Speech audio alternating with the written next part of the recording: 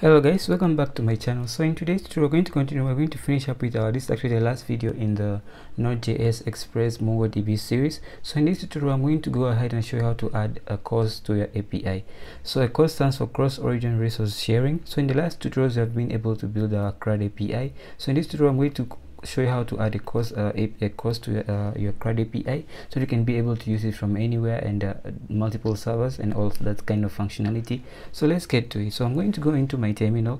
In my terminal, what I'm simply going to do, I'm going to go npm install CORS, just like that, and this is going to install the CORS on my the CORS for us, and then the CORS we can simply be able to use it as a middleware. So just go back in here, let's wait for this to finish installing, and we'll go back in here, and then what we'll do in here, we'll just require that CORS, and then we'll simply add it to the as a middleware, and that's all for that CORS. So I'm not going to show you guys how to actually test your CORS, but you can try to create a React app, or you can just try it in your browser, or you can even go to CodePen and then try it from there. That's something that I'm not going to show in this video. I'm just going to now show how to add a CORS to your API. So this is going to be CORS, and then it's going to be CORS, and this is going to be require, and then simply pass in your CORS just like that.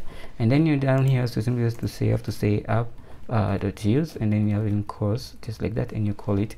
And there are different parameters you can pass in here, origin and other stuff that you can just simply leave the link in it to link to the official documentation, the link below, in case you guys are interested in finding out the other details about how CORS work. Okay, so now that's that. Let's try to start our development server again, and let's go to npm run dev just like that, and it's going to run our development server, and on localhost at port 5000. So we're going to start the development server this way, and then we can now try out that functionality. So it's already started the server running on port 5000. Now it's going to make the database connection, and now we are set to go. So if I go here to the front end, I'm just going to open my go back here, and then try to refresh this, and this is going to return to us a list of the movie. In this case you have only one movie, so everything still works. So now you can try your app on React, on any other application, and the CORS origin will work. And if you want to read more about CORS, I will leave a link in the description below. So guys, thanks for watching. This is the end of the series on Node.js and Node.js, MongoDB and Express.